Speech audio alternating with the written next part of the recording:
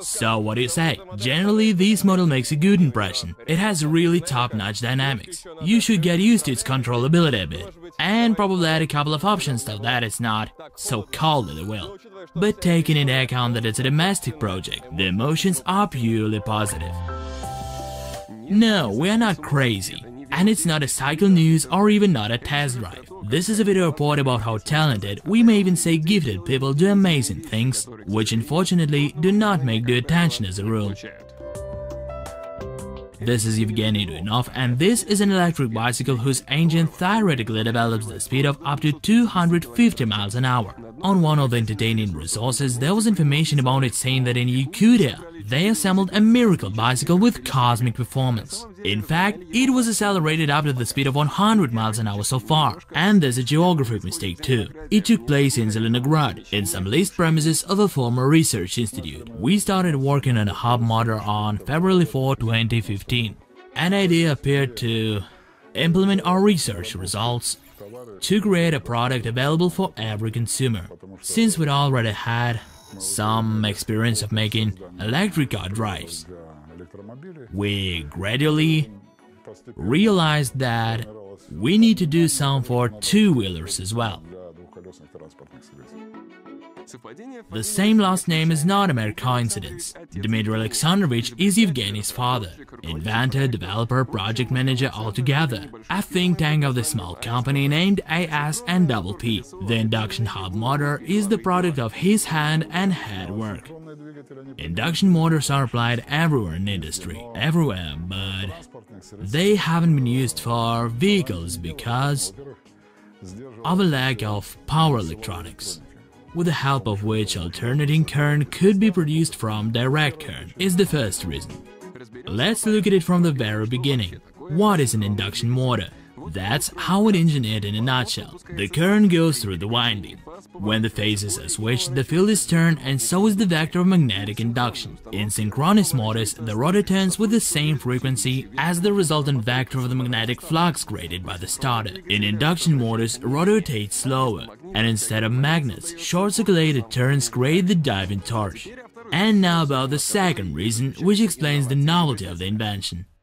The thing is that all attempts to make a hub motor failed, because hub motors with standard winding types have low starting torque and poor power-to-weight ratio. We have developed a new winding type which allows to get high starting torque, low starting currents and high torque even in standard motors after changing the standard winding to the one we have developed. That's how the idea appeared to try it on a hub motor. It's hard to understand this without proper background knowledge, but we'll try to explain. There are two most common winding types. They remind delta and star shapes and are named accordingly.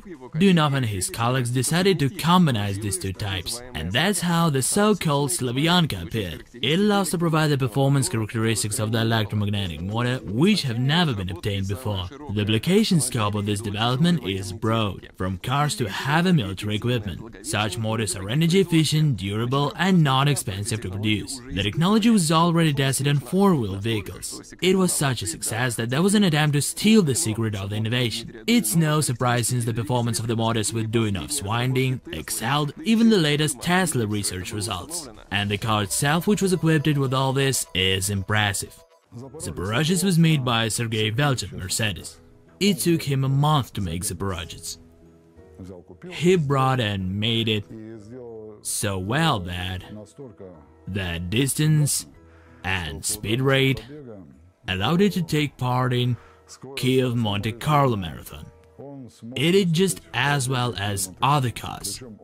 Moreover, it came to the finish line even despite the fact that two stages were annulled, because it demonstrated quite good results. And considering the fact that it arrived to a appointed place and there was no charger there, so it covered 640 miles on a single charge. And then this car was dragged a bit while being at a parking place. They hoped that it would be repaired at the same place with the other cars, which means providing all conditions for a detailed examination and copying that technology. But the team were not taking it by the ploy and took all their secrets back home. Sure, it's more than just an interesting experience for a car making industry. Apart from the efficiency and durability, this is about making a car with 4 independent driving wheels with all the advantages it implies.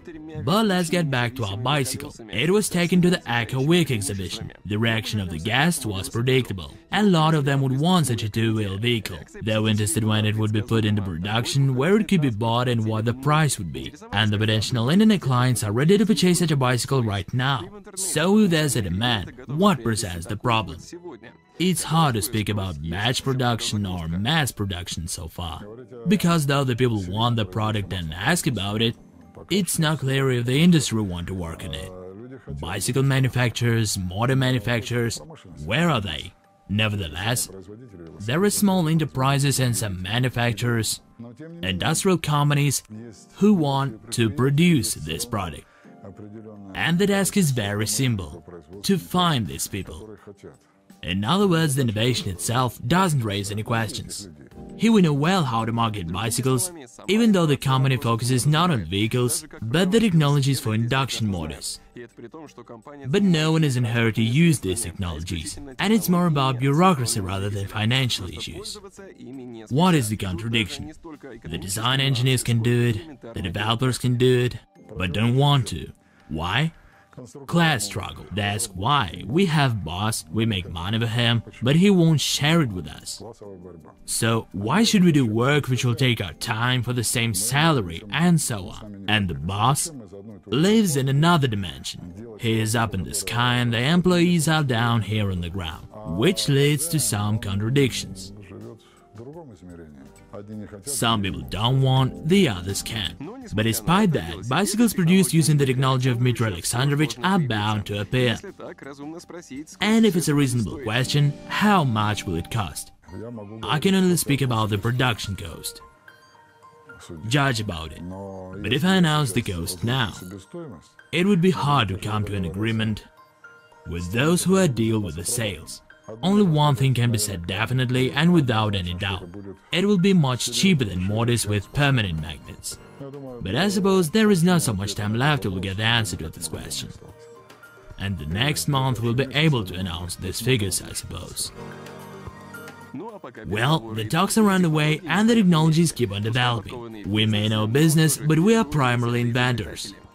We also have a technology for producing batteries with better capacity, efficiency and safety, as well as a dozen or more other super promising know-hows. But that is probably another story.